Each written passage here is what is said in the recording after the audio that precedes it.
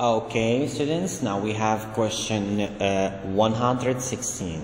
It's basically the same as 115, a little difference, we will see.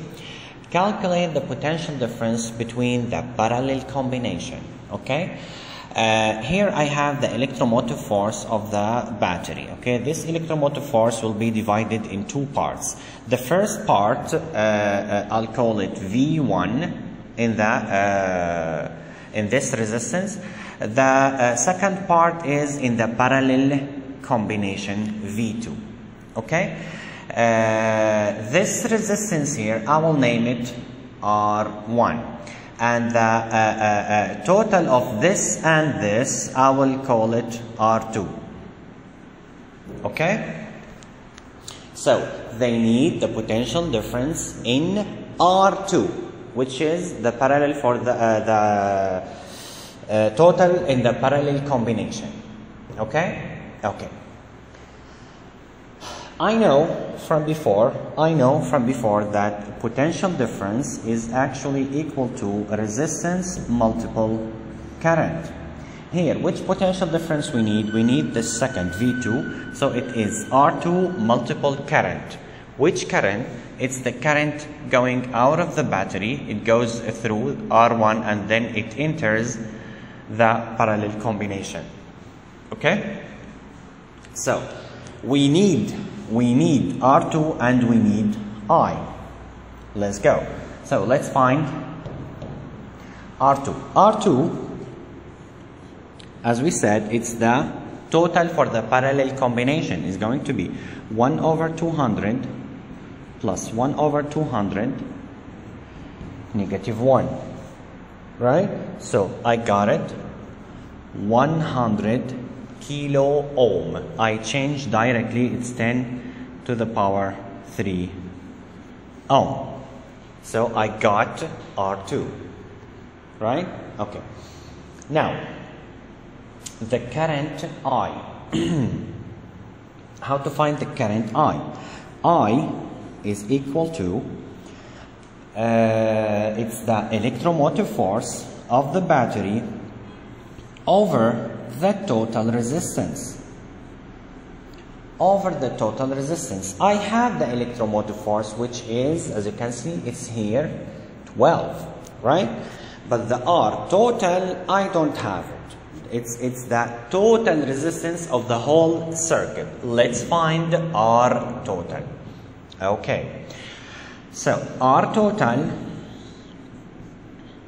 it's actually the total resistance of this one and this one. Since the R1 and R2 connected in series is going to be R1 plus R2. Okay? R1 is 200. R2 we found it 100. So it is 300 kilo ohm, or I can say 300 multiple 10 to the power 3 ohm. Okay, this is multiple, not plus, multiple. This is the total resistance. So I will find the current. Okay,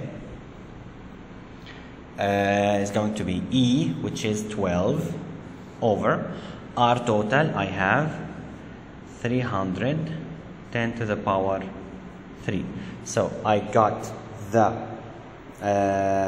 current, which equals 4 multiple 10 to the power negative 5 ampere.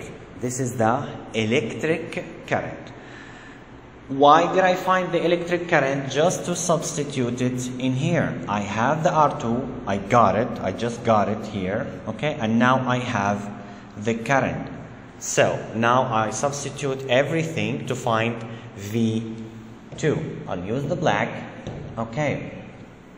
Again, V2 equals to R2 multiple I. So it is R2, we found it 100 multiple 10 to the power 3. Okay. Multiple I. It is 4 multiple 10 to the power negative 5. Okay, so I get the V2, which is the potential difference in the parallel combination, okay, it equals to 8 volt. Okay, this is the potential difference in the parallel combination. I go to the options I have, okay, it's here. Okay, I hope it's clear. If you have any question, please leave it in the comments below. See you. Bye bye.